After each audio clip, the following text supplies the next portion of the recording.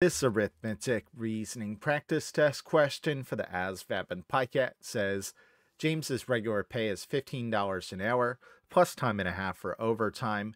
How much is his pay for 40 hours of regular time and 10 hours of overtime? All right, so first we know that he's going to get paid $15 an hour for working 40 hours. So let's find out how much that is.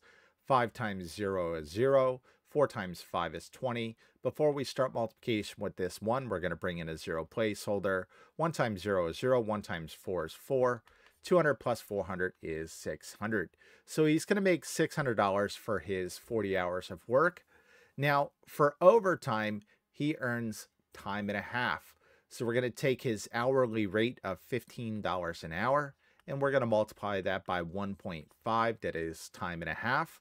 To do this multiplication, we're going to take this decimal and shift it one place to the right to make this 15 times 15, albeit with one decimal to move back into the left when we're done.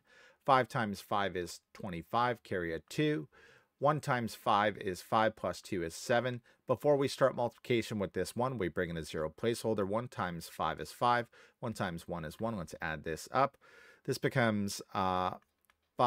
7 and 5 is 12. Carry a 1. 1 and 1 is 2. Bring our one decimal back in. So his overtime rate of pay is $22.50 per hour.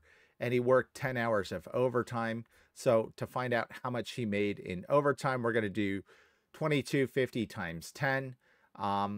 In this case, we want to shift the decimal. We can disregard this 0, but we want to shift this decimal one place to the right to make this 225 times 10 with no decimal, albeit with one decimal to move back into our answer when we're done.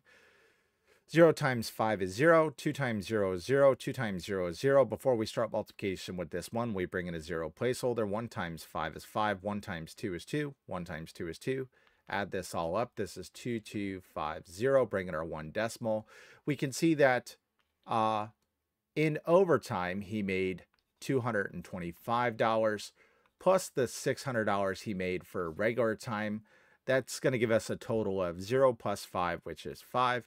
2 plus 0, which is 2. 6 plus 2 is 8. It's going to give us a total of $825 in earnings. So that one's going to be A.